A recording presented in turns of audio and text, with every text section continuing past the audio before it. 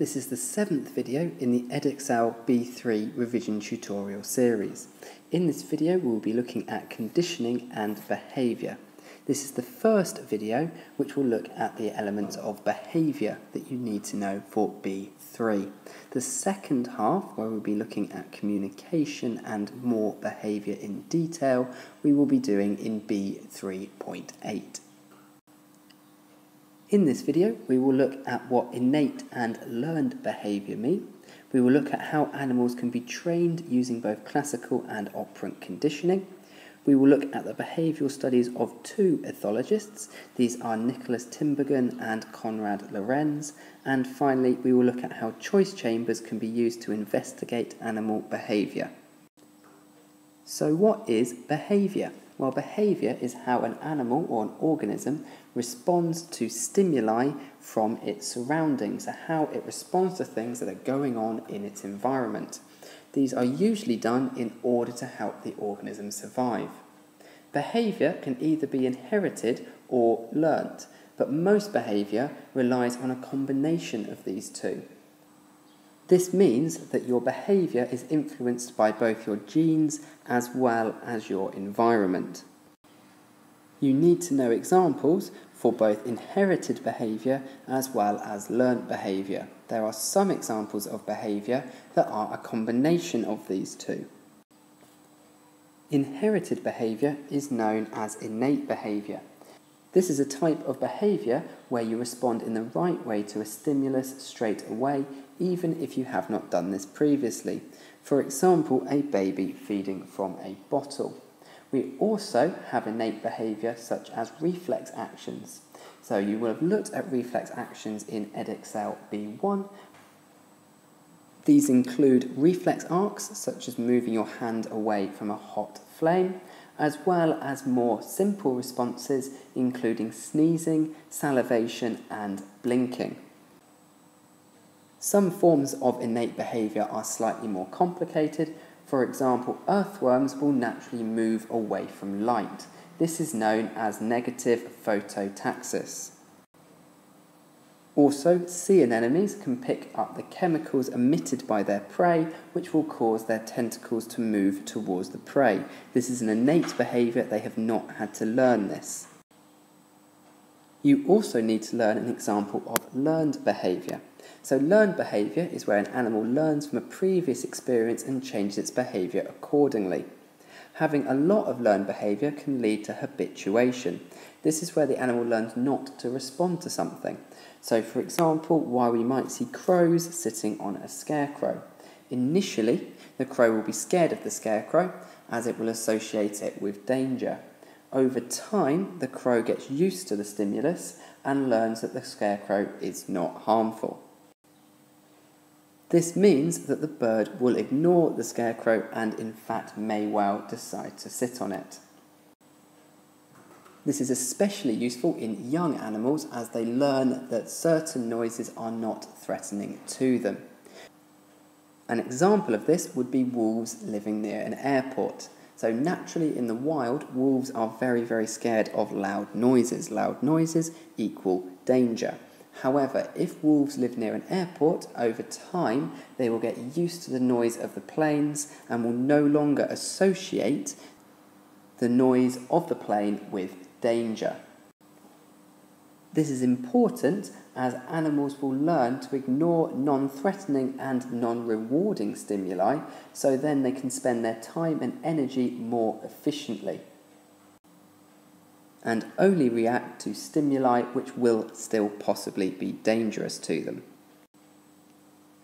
Some types of behaviour are a mixture of both innate and learnt. One example of this is imprinting. So imprinting is when an animal recognises its parents and instinctively follows them around. So we've got the innate behaviour of following the parent, as well as the learnt behaviour by following the parent and following what they do.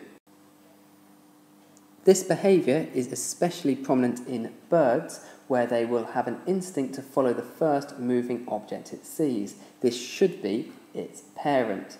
The animal has no innate instinct of what its parents look like, so they have to learn this. This type of behaviour has been studied extensively, so ducklings will usually imprint on their parents. But if ducklings are raised by hand, so by humans, then the human is the first moving object they see, and so the ducklings will follow the human instead of their parents. In this regard, habituation is a way of training, of the animal learning what to do. However, we can also train them using two types of conditioning. The first type of conditioning you need to know about is classical conditioning. Classical conditioning is most known for the work by Ivan Pavlov, who looked at dogs. Classical conditioning happens when an animal learns passively to associate a neutral stimulus with an important one. The main study you need to know of this is the one carried out by Pavlov on dogs.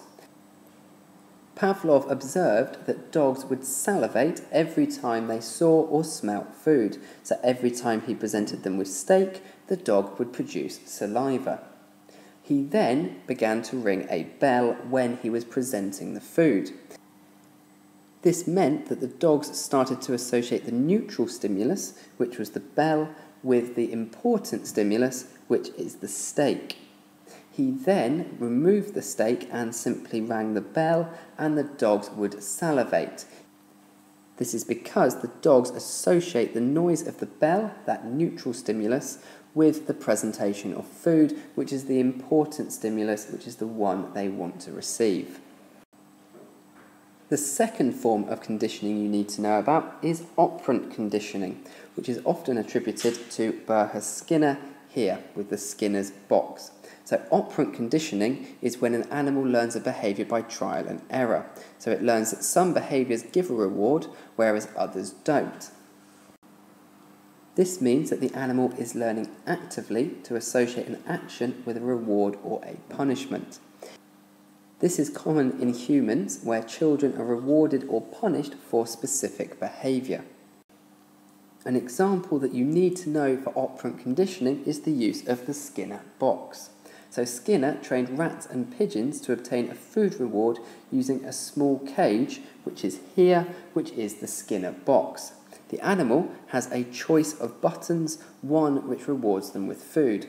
The animals then learn, via a system of trial and error, how to get the reward each time. In conclusion, this means that classical conditioning is where an animal learns passively, and the response is automatic and reinforced by repetition. Whereas in operant conditioning, the animal is learning via trial and error, and so it is learning actively to associate an action with a reward or a punishment. We can use both classical and operant conditioning in order to train animals to do certain things. Most training of animals nowadays happens via operant conditioning. This is where we give rewards when the animal does what we want, or punishment when it does what we don't want it to do. Treats can include things like food or praise, whereas punishments again can be vocal or can be more physical, like choke chains. Nowadays, punishment isn't recommended for animal training as it stresses the animal out, and rewards work just as well, if not better. Some examples can be seen here.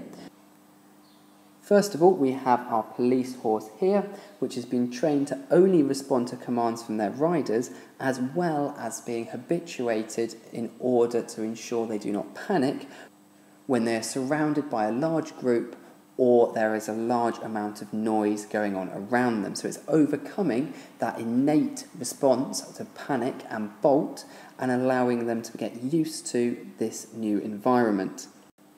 Our second example here is our sniffer dog. So sniffer dogs have been trained to find drugs in suitcases. This is done operantly, as the dogs are rewarded when they find the drugs during training, and so they start to associate finding the drugs with getting the reward. And finally, we have guide dogs who are trained to stop at a roadside and wait for a command. So again, they've been operantly trained in order to display the correct behaviour that will enable them to support the blind or deaf person.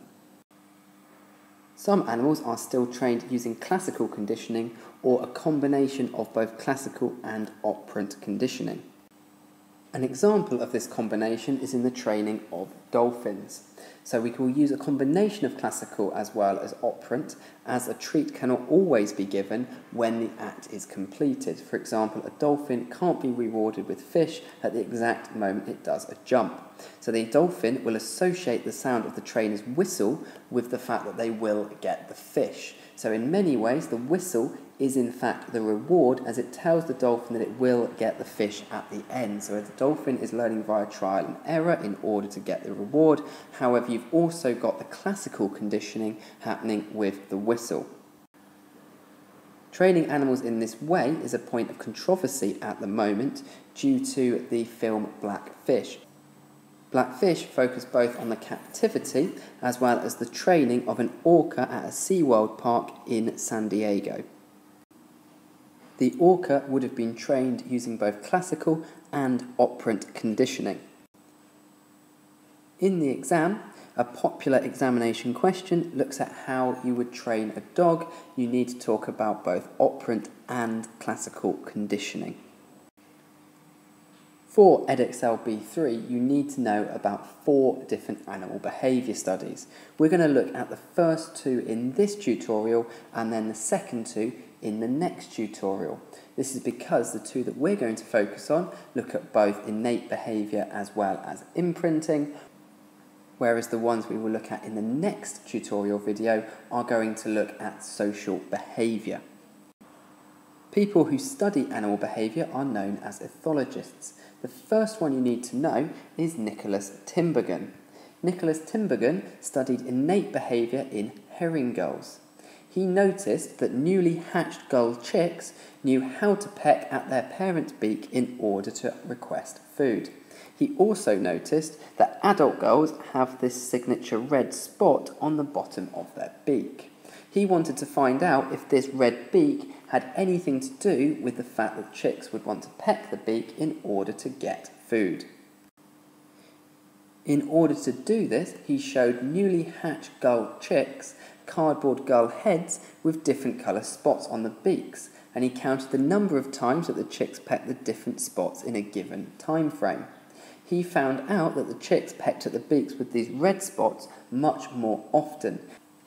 This led Tinbergen to conclude that the chicks are born with an instinct to peck at the red spot, as this will help them to find food. So this pecking at the red spot on the beak is an innate behaviour. The second ethologist you need to know is Konrad Lorenz. Konrad Lorenz looked at imprinting in geese. Imprinting, as we looked at earlier in the video, is when a bird is born and it will naturally recognise its mother and then learn to follow her around. What Lorenz did is he took 2 groups of goose eggs, one which he labelled group 1 and one which he labelled group 2. Group 1 were hatched out by their own mother, while group 2 were hatched in an incubator. The first moving object that the geese chicks in group 1 saw was their mother, so they followed their mother around. For the goose chicks in group 2, the first thing they saw was Lorenz himself. The geese chicks from group 1 followed their mother around, whereas as we can see in this picture here, the geese chicks in group 2 followed Lorenz around. The geese chicks had formed an attachment to the first moving object they saw, and this is known as imprinting. It helps the geese chicks to recognise their mother, but obviously for the goose chicks in group 2, the first living object they saw was Konrad Lorenz, so they treated him as their mother. We can also investigate animal behaviour by using choice chambers. A choice chamber is a container that's divided up into 2 or more chambers. This enables us to set up different environments inside each chamber, so we can have a dark section or a wet section. We then can put some animals inside the container, for example insects, more often than not things like woodlice, and observe which chamber they move to. Most of them will head to the section with the environmental conditions that are closest to their natural habitat. An example of a choice chamber can be seen here. So we can see that half of it is kept dry, the other half is wet. One half of it is dark and the other half is dry. By using a choice chamber, we can look at how different animals respond to changing environmental conditions. So we can look at light intensity, so we can compare light and dark, as well as having a look at humidity. So here we've got dry and here we've got damp. So we can make these in the lab using a Petri dish and cardboard. So we can divide up our Petri dish in order to form these different environments. We then put a lid on the top of the Petri dish, making sure we have left a space in the middle so that the animals can move, as well as ensuring we have holes in the lid in order to make sure the animals can breathe and respire. We do, however, need to make sure that these holes in the lid aren't too big, as this will allow the insects to escape. As I previously mentioned, we can do this in the lab with woodlice, so we'd have 4 sections, A, B, C and D, and we can cover 2 of these with black paper, meaning that they will be dark. We can then put some damp paper at the bottom of 2 of them as well as maybe adding some calcium chloride in order to make sure that this is kept dry. We can also use cotton wool in order to keep this damp. We then put some woodlice in the centre and leave it for 10 minutes. We can then record how many woodlice are in each section, enabling us to form a conclusion about the behaviour of the woodlice. So what are the environmental conditions that woodlice prefer? It's important to make sure we control any other conditions to keep the test fair. For example, making sure the chambers are the same size and that the test is done at the same temperature. We then repeat the experiment a few times with different woodlice in order to get a reliable result. This concludes this tutorial video. Within this video, we have looked at innate and learned behaviour. We have looked at both classical and operant conditioning, as well as looking at some animal behaviour studies, as well as a way of investigating animal behaviour.